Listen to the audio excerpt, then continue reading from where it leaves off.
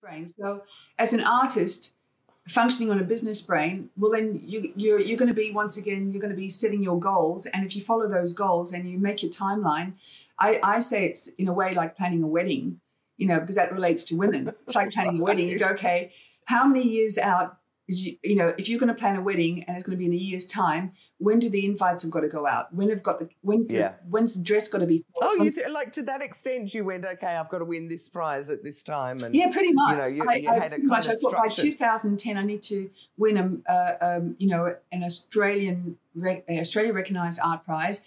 Before that, I need to achieve a whole lot of other goals, a whole lot of other prizes, and I probably need to do a postgrad degree in fine art to be recognised and considered equal to my male counterparts who don't have a degree, because that's what us women have to do. We have got to sometimes excel that little bit more. Yeah, and just to be taken seriously, I thought, well, I'm not getting taken seriously. By 2004, 2005, I was exhibiting. I had solo exhibitions. I'd founded a National Association of Portrait Artists in 2002. So I was helping other artists on that platform of portraiture. Yeah. I'd been, even my solo exhibition in 2004, I had Dr. Carl open it for me. I was connected, and yet I wasn't being hung in those art prizes that I wanted to be hung in. Right. So, and the but you were applying for them. Well, I think it was I felt it was a bit of a club, and I think I was probably right in thinking that. I'd say you probably were a bit of a boys' club, as you've said from Julian Ashton. So, it is in almost every industry, I think.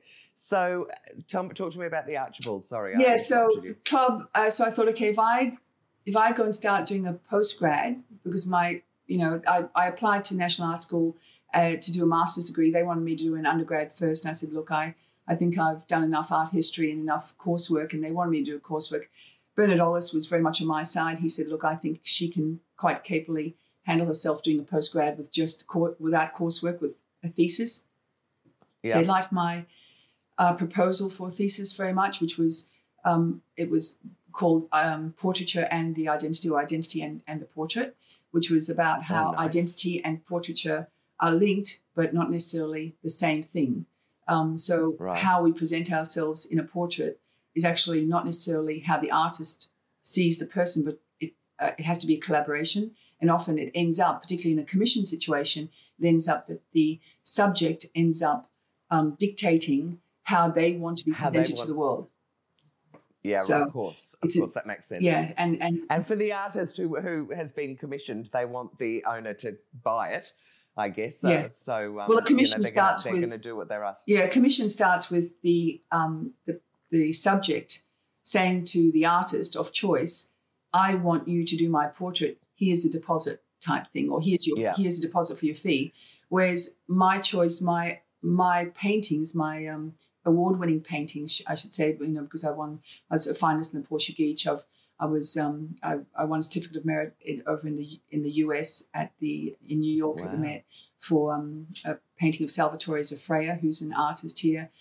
These portraits are of people I chose to paint, not commissions. Because and the Archibald Prize winner that you did, was that Maria Venuti? Was that you? No, yeah, I did paint a portrait of Maria Venuti. That was hung in the Salon de Refuses in 2005. So I was getting very close in the salon. But, it was a portrait of Glen A. Baker. It was a big one. Oh, okay. Yeah. Glen A. Baker, fantastic. Okay, so talk to me a little bit about how far you went with your art career, and then what was the next one? Well, at the end of the 10 years. Well, once again, it goes to your adaptability, and it goes down to what you're basing your credentials. So, unbeknown to me, I would see these biennales, and I'd hear about these biennales. What's a biennale? It's a collection of artists showing their work at a particular venue. Okay. And I suddenly, as soon as I started my master's degree in the beginning of 2005, I suddenly I appeared on the radar for international biennales, which I didn't know that was even a thing, right? Right. So I'm just letting people know that if you really want to get out there and be on an international platform, funnily enough, once you start building up it's like anything, you build up your credibility, you build up your profile. Yeah. but also by doing courses or by, hanging another set of letters, whatever it might be, on your name. Doesn't matter what age you want to do it at. Because I've known friends to want to do a master's degree in their 60s, they'll still do it. And then suddenly Why they not? start getting asked about doing things, or you might do a PhD at the age of 65. Right. So what you're saying is you work your way up and you build a reputation, and then suddenly you're on the radar and you're getting invited as opposed to having to go out and find them. And to be asked to do things. And it's interesting because as soon as I signed up to do my master's degree and I was in it, I was invited to attend the Florence Biennale end of 2005. And at that time, I took over a bunch of little 5-sided portraits, which was part of my master's proposal. So I wanted to be over there in the area of painting. But the way I presented my work, the judges over there deemed it an installation. So I ended up winning a bronze medal for installation rather than what I was pitching for, which was painting. Which was painting. But you did win a gold medal for painting in the end, didn't you? I did. 2 years later, I was invited to go back. Since you just don't give up. Well, it was just also that they invited me back because all the medal winners were automatically invited back to the next Biennale. Right. And by then, I guess you understood what they were actually looking for. And so I thought, they want stay away from installations. Yeah, well, I wanted when they said they wanted paintings, I thought, I'll give them a painting. So I did a 6-meter mural. They got a big painting. 6 meters. Well, it was Australian wildflowers. I wanted it to be celebrating Australia because the first entry, of course, was Australian faces because I did all these family and friends, 60 little portraits, and I was celebrating our diversity. So it was really about saying, look at us.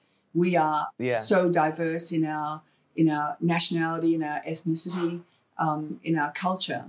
And then it got recognized and people got the message that came through very strongly in my installation.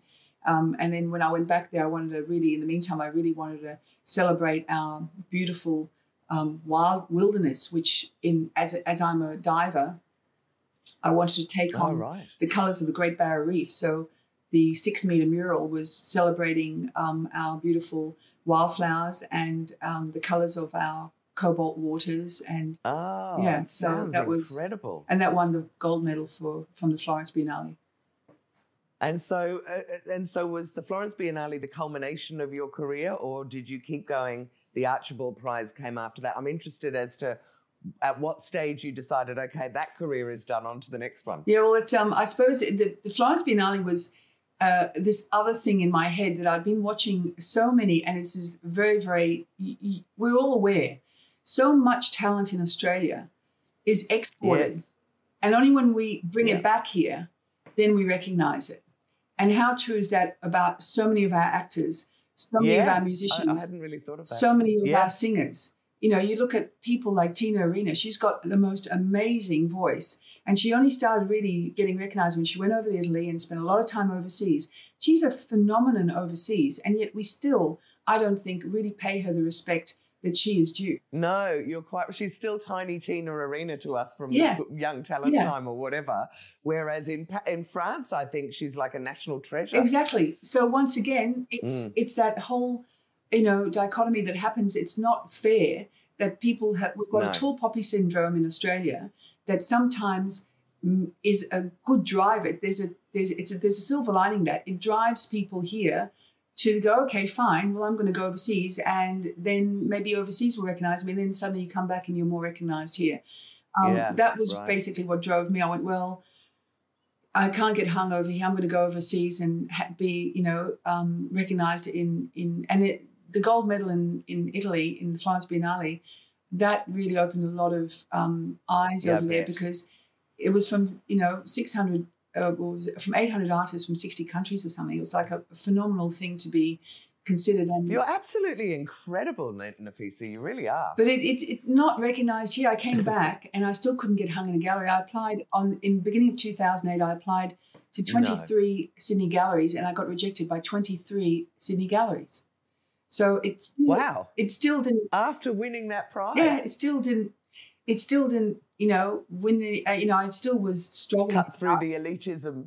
It wouldn't cut through that elitism in the art community, obviously. Not enough, no. But I had done I got my master's degree, and then suddenly you're in the club for the Australian area. So then in 2008, end of 2008, I won the Perth Portrait Prize with a portrait of Lewis Morley, who was a very, very celebrated Australian photographer. He was now in his 80s. Okay. And, he did the very famous black and white photograph of Christine Keeler, the nude sitting on a high Right, porch. yes, Yeah, okay. That's Lewis Morley. And so when I met him, I was fascinated by his history. He had been a prisoner of war in China, in the camps over there. He was half Chinese, half British, came over here. Fascinating story, absolutely amazing man. Yeah. And now in his 80s, well, he passed away a couple of years ago, but at that time in his 80s, he was going to launch a new career in assemblage, which was really amusing.